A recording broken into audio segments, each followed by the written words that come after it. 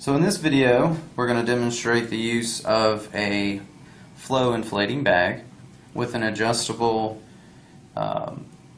essentially an APL valve to close off.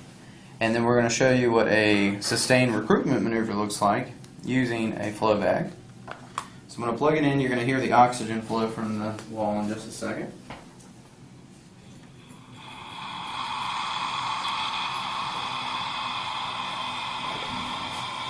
So I'm going to start bagging with the APL valve essentially open, so min.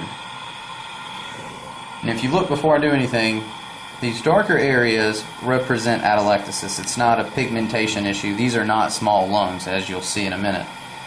But the areas down here that are lighter, those are aerated alveoli, and then the pinker areas are the atelectatic areas. So this is with the APL valve on min. These are pretty big tidal volumes. And as you notice, the lung starts to smooth out. The lung should really be completely smooth.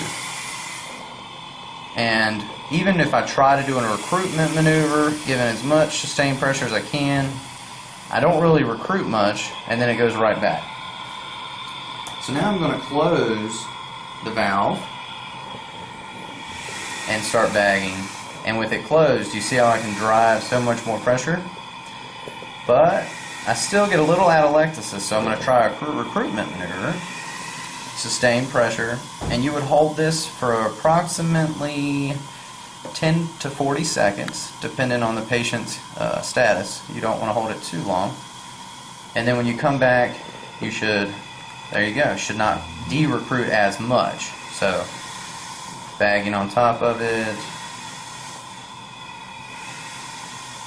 And look how smooth the lungs are. So now I'm going to open up the APL valve and show you with the valve open.